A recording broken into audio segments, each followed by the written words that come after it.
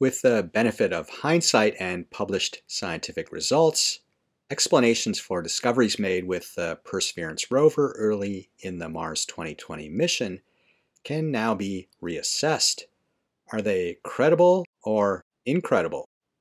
On this episode of Mars Guy, Perseverance and all Mars missions have gone radio silent as Mars slips behind the Sun relative to our view from Earth.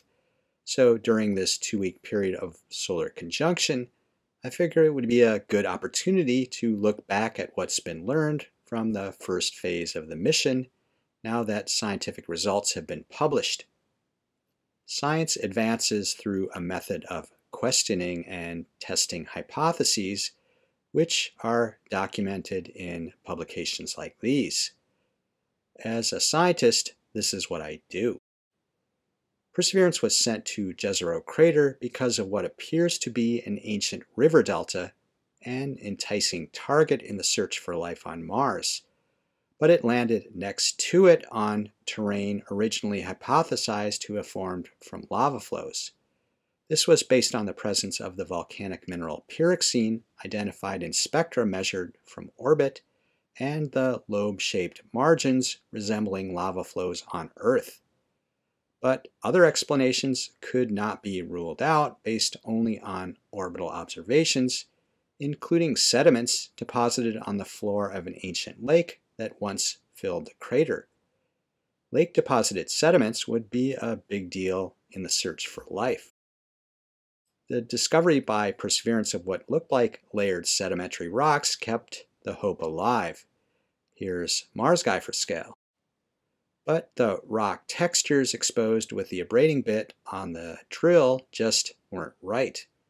Lake deposits would be fine-grained, or at least show grains rounded by the tumbling action in a flowing river. The angular and interlocking grains that were instead observed are more consistent with igneous rocks, like formed from lava.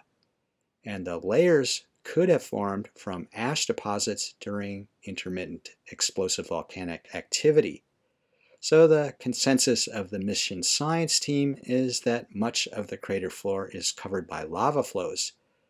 But there are key observations that haven't been addressed, starting with one of the features of these rocks that's so distinctive that it was used to map their distribution from orbit, the fractures.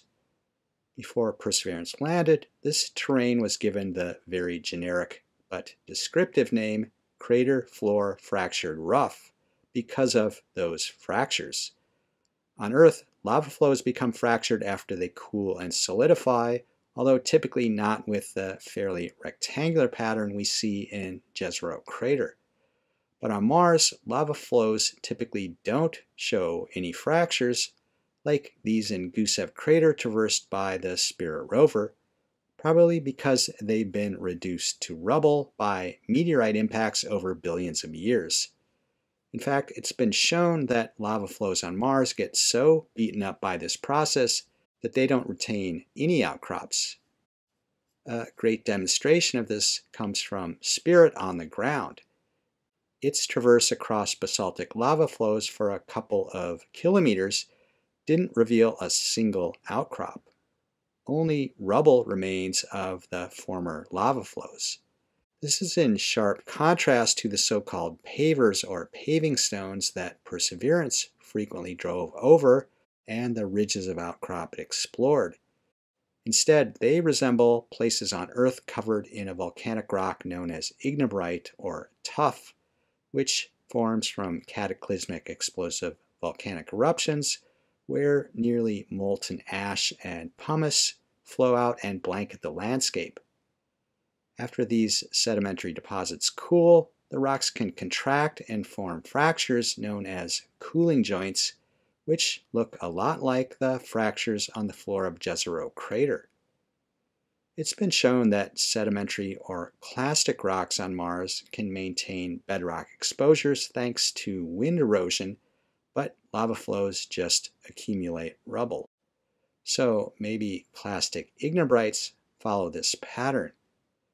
But at this stage, both are credible hypotheses for the crater floor terrain in Jezero. Samples of this material have been collected for return to Earth for analysis in labs. This may be the only way to determine whether either hypothesis is incredible.